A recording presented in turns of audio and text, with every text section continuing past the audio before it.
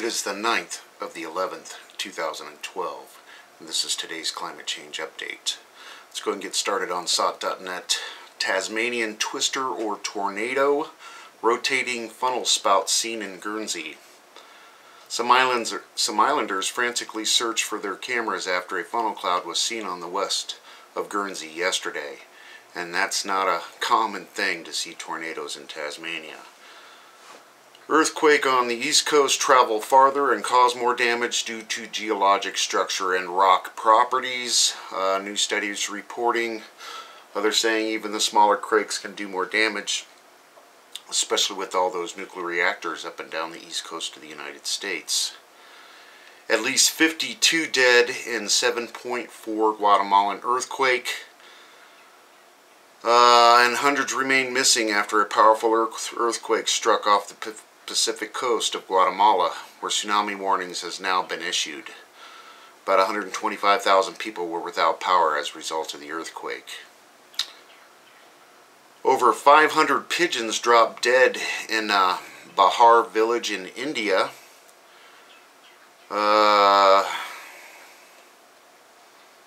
Over the last 4 days, causing residents and some of them pigeon keepers to fear that something was amiss. Definitely. Winter storm Brutus, you remember they're naming the big winter storms now, threatens snow, severe weather for U.S. West and Midwest. We've got another big storm front rolling through. It's just normal winter stuff. They're naming the storms now. USGS earthquake magnitude 6.3 earthquake off of Port Hardy, Canada. That area continues to be active. Cold snap devastates New Zealand vineyard. That's more crop loss, property damage, that kind of thing with the crazy weather.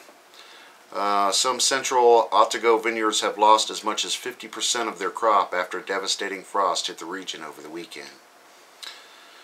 New storms bear down on Sandy's battered New York and New Jersey. I got some really crazy stories coming out of Long Island. What Pollock is, his channel is definitely, he's there posting, he's calling it the Dominican Republic / Haiti, where there is power and where there is not power on Long Island kind of thing. A lot of crazy things going on in New England, and we don't seem to see a lot of mainstream news coverage from that. Record-breaking blizzard freezes Beijing before Congress. A blizzard swept through northeastern China on November 4, shutting down transportation in Beijing just before the opening of the 18th Party Congress. Yay, more puppets. There's the Guatemala story. Over to the RSOE. Of course, we got the Guatemalan earthquake. We've got a nuclear event in South Korea. E&E News has picked up on this story as well. As apparently this was shut down. The reactor was tripped a few days ago when the inspectors came in to find out what was going on. They found some micro fractures inside the tubes that pushed the nuclear fuel up into the reactor kind of thing. So come to find out, a lot of these parts don't have, they had forged safety certificates. And I will attach a link to that story. Definitely some strange things. Now they got to relook at all 23 nuclear reactors in South Korea because of this corruption. Hailstorms in South Africa, pretty severe crop damage, that kind of thing. United Kingdom, we got flash floodings coming out of Crumbia and Crosscombe. Power outage in Argentina. Buenos Aires, apparently over 10,000 people went dark for over 24 hours. They're saying this might be an act of sabotage, and if they catch you did it, there will be criminal prosecution, that kind of thing. Of course, a tornado in Tasmania. Heat wave in Argentina. Flash flooding, pretty severe in Indonesia. And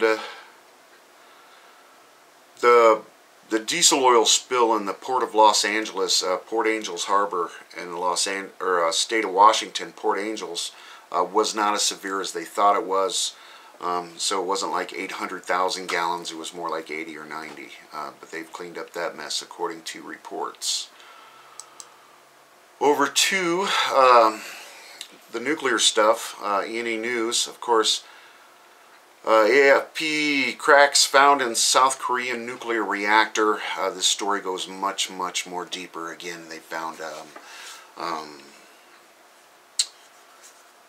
counterfeited safety paperwork for these components in the South Korean reactors, and now they have to check out all the reactors in South Korea because it's just a big scandal going on right now. State Representative's sinkhole disaster could go on for many years. We need to understand what happened if these things goes any further, and we're just now getting wrapped up on Louisiana. Now 7 quakes at magnitude 4 and above in Fukushima since yesterday. We've been going on and on. Japan is a very seismically active area. It is slowly sliding into the sea. Intense magnitude 5.5 quake hits Fukushima. Aftershocks follow an exact location minutes later. Top official warns sinkhole could go a lot further. Potential is substantial. A lot of information has yet to come out. Yeah, that's an understatement. CNN, debris from near Fukushima nuclear plant is being ground up and then buried in other parts of Japan. Video. And of course, I've been going on and on about how they are burning the waste in open incinerators and burying that ash in places like Tokyo Harbor, and then they're wondering why the cesium levels are going through the roof there. Astonishing thyroid abnormalities found in Fukushima kids declared okay by government. Officials ordered doctors to stop examining patients. Methane much closer to community than previously detected near giant sinkhole. Pressure now just below the surface. Officials want to test every structure built on ground. The insanity continues. It continues. And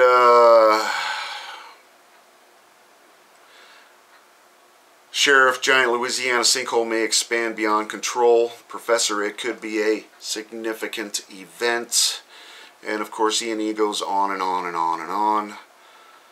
I'm going to leave you tonight with a story from Fukushima Diary, Daily News. Mutation. Homegrown sweet potato grew gigantic in Kanagawa. Sweet potato was found growing gigantic on November 5th, 2012. It was homegrown in Chingasaki, Chigasaki city. It weighed 5 kilograms, 33 centimeters by 57 centimeters in girth. This thing is huge. It will be cooked to be snacked and given to the children. Enjoy while you can, everybody. Thanks.